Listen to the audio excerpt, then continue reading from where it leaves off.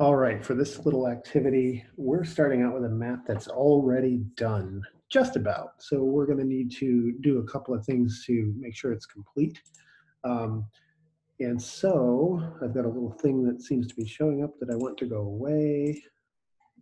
Okay, so what we need to do is see what we're dealing with first. If you look at this map, we have an ocean. And one of the things we talked about in the notes was that whenever there's an ocean, that tells you something very important about what's going on. And the whole point of contour maps is to show you your elevation above sea level. So if you're actually at the ocean, you are at sea level. And similar to one of the practices we just did, there is a freebie contour line right here. And this is where your little toes would touch the water if you were on the beach. And you all know what that elevation is already, right?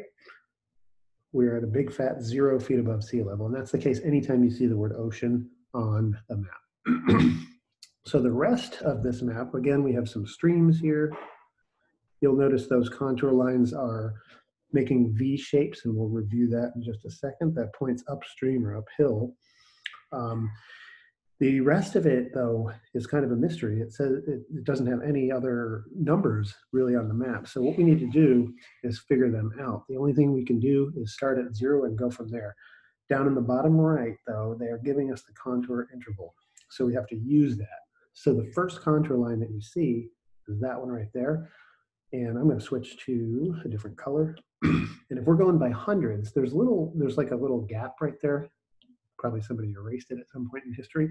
That's a good place to write your value. So there's 100 feet. And they go up by hundreds. So this would be 200. This would be 300. And I'm going to go over towards point B here. This would be the next one up, 400. And 500 right there. And then this little guy right here is 600. And I'll clean that up. But so that's almost it already, except we got to look at that other, what looks like a hilltop, but hopefully you'll remember with these little, I'm going to use the highlighter, these little guys right here, those are hasher marks, and they represent a dip or a drop in elevation.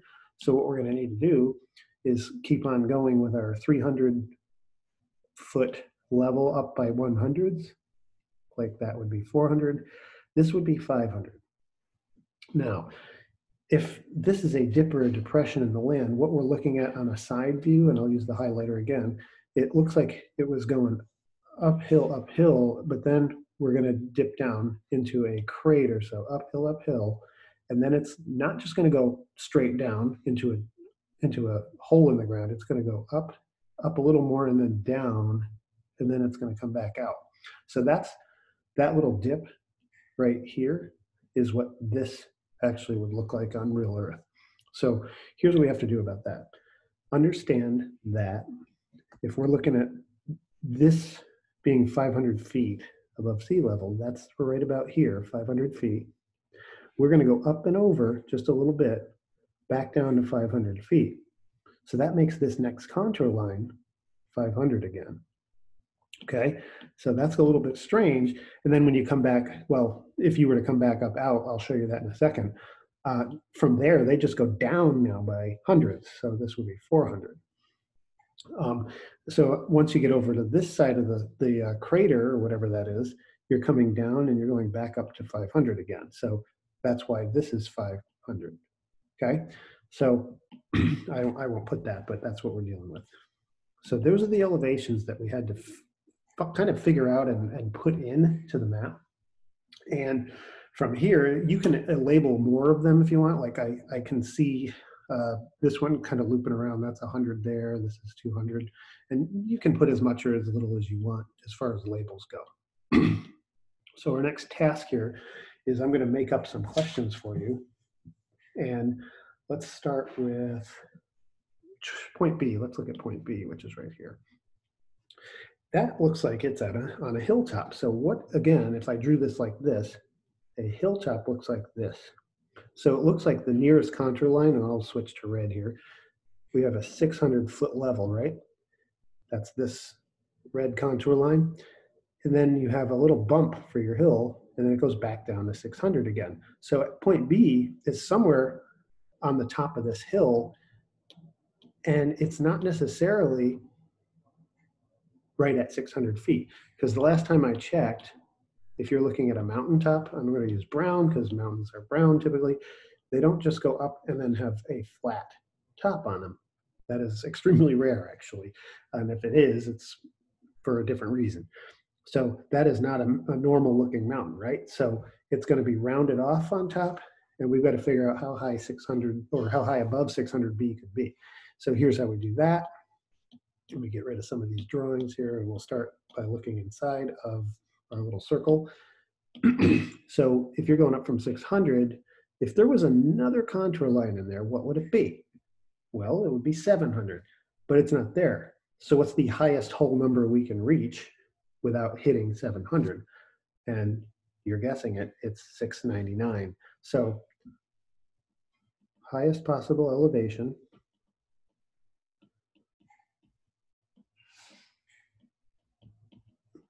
for point B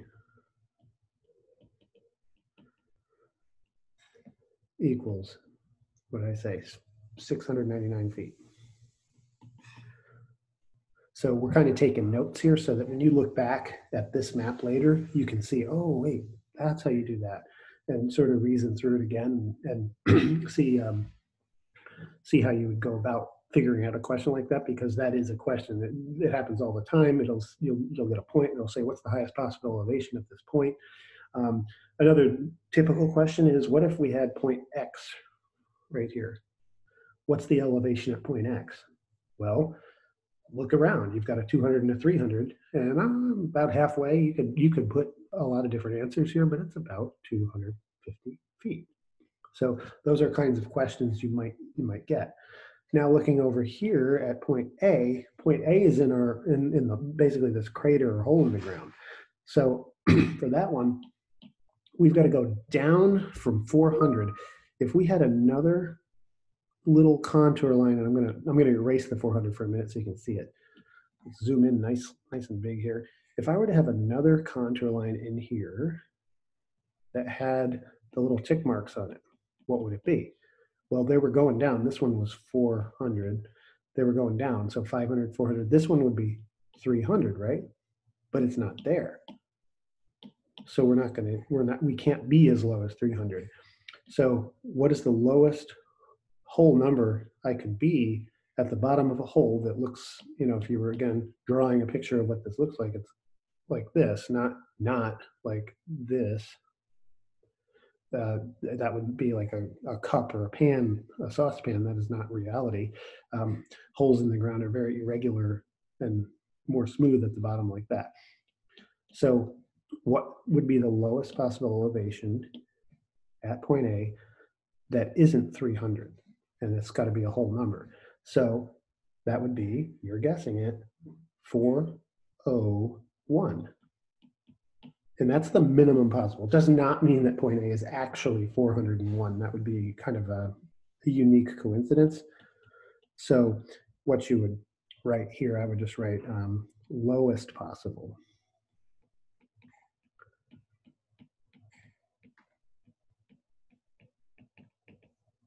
At point A. And I probably, if you're writing this, I'm going to actually move this whole mess somewhere else so that it's out of the way, because I need that space over there for a minute in a second. That would be equals 401 feet. So just kind of taking some notes as to, what different situations would look like and what kinds of conclusions you can draw and inferences you can make from just looking at this. A couple other things here. It's kind of an easy one. If we called I'm going to use the red highlighter, probably, yeah, let's go with red. This area over here, if I were to just kind of put a box around it, and we called this area Q,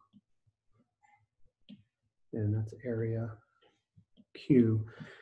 And then I were to have a different area, let's do in red, over here. This is area 51. It's a little geology joke right there, area 51. So look at, what can you see or guess or infer about area Q versus area 51? Well, what do you see inside area Q, and what don't you see a lot of inside area 51? Well, what you could write here as a valid inference is area Q has steeper slopes than area 51. And again, how do you know that? Look how many contour lines go inside that little square that I drew for area Q. That's a bunch of contour lines, which means if you were to be a person walking this way, that's a very steep hill, because every little bit you walk, your elevation is going up, up, up. So over here in area 51, I actually drew the box bigger than the one for area Q, but all I see if I was walking is I only cross over 1 or 2 contour lines. That's not a lot of elevation change compared to going through area Q. So if I was a hiker and I was lazy, I would want to hike this trail right here because it's a little easier of a hike. Okay, a couple other little things, and I think we're done with this. Stream A and B. I wanted to first point out, as all good contour maps have, there's a north, west, east, and south. And we're going to try to figure out what way stream A flows. So stream A flows. Now there's a couple of ways to answer it. You can look at the elevations and look at where the elevations are higher and lower, and you can make guesses. Again, this is a 100-foot contour line over there. So obviously water flows always in one direction, that is down. So 400 down to 100. So I would guess that this stream, and I'll put red here, this stream flows like this. Flows opposite the way the little contours point. So you have 2 ways to answer it, by doing the elevation search, but also just look at the way the contour lines do point. They point uphill or upstream, which means the stream flows the opposite direction, which is a little bit strange, but that's just the way it ends up working out. So what you would want to write here for a compass direction, that's pretty much west, right? So I'm just going to go ahead and delete all that junk I just wrote. And I'm going to write in green, west. Now, if you're really picky, it's kind of like west, northwest, west, northwest, a little bit north as it goes, but really pretty much west, okay? Whereas stream B flows, well, we have 2 choices. It either, and I'll get red out again, it either flows this way or it flows that way. Well, again, look at the elevations right above it. It goes 300, 200, 100. So as you head towards the ocean, so my guess is it's going to flow this way, not this way.